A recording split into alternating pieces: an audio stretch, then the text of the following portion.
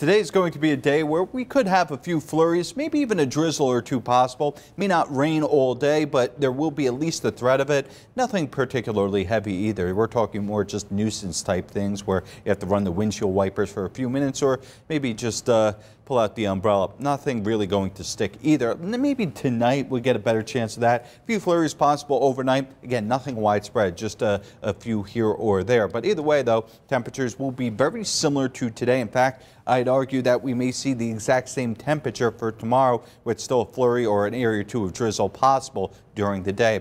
We finally break from this wet weather as it is on Wednesday with just some clouds, and then for Thursday and Friday we should start to warm up to near 40 degrees. We'll talk about the rest of your forecast, including the weekend ahead coming up.